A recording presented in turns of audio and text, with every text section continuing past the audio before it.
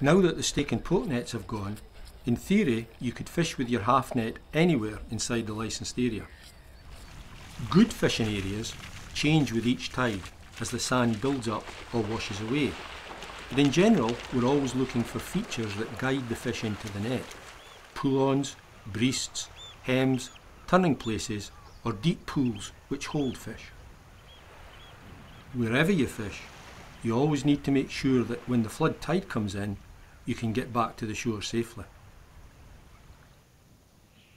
The west side of Annan net fishery starts at the river mouth and runs south to the middle of the main channel at low tide. This whole area we tend to talk about as Annan Rig or the Sand Rig. The Stenner runs from the river mouth to the old snab snake net. This is the traditional place to fish the late flood around 10 hours ebb, though currently it's sanded up and can't be fished. Out towards the channel is the in-by. We fish the early flood here, but you've got to watch that the tide doesn't cut you off by running up the Stenner.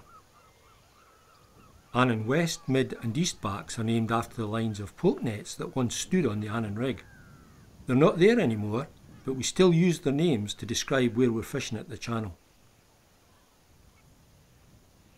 Another good area for the ebb and early flood is where the channel scours out around the foundations of the old railway viaduct.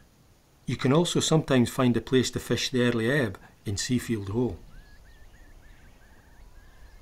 Once you're east of the old bridge, that's what we call the Gowkie, named after Gowkesque Rig, and beside the shore is the remains of Seafield Stake Net.